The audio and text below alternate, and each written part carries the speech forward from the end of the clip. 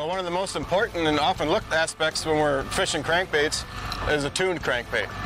By tuning it, if you put your bait in the water and it goes off to one side, you need to bend the eye back the opposite direction to bring it so it runs nice, straight, and true. And that's important. It gets the depth curves are accurate that way, and then the right action, which is intended for the bait.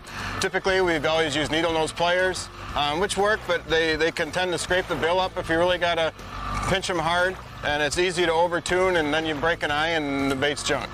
What we're using now is we have the Easy Crankbait Tuner. It's a tool designed just for tuning crankbaits. There's two aspects. There's the tension knob and then the jaws. The tension knob, you just simply twist it in to adjust the tension on how much the jaws pinch on the eye.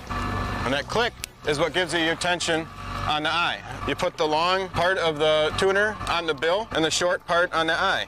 And you put it on the eye, and you give it a little squeeze it until it clicks, and then that leaves the jaws open. And you want to remember to close the jaws back up every time. Put it in the water, give it a nice hard pull in the water to see if it goes. It's that simple. It's a nice soft nose on here. You're not scraping up your bill, and you got nice easy adjustments, and you can just dial it right in. It goes nice, straight, true, right behind the boat.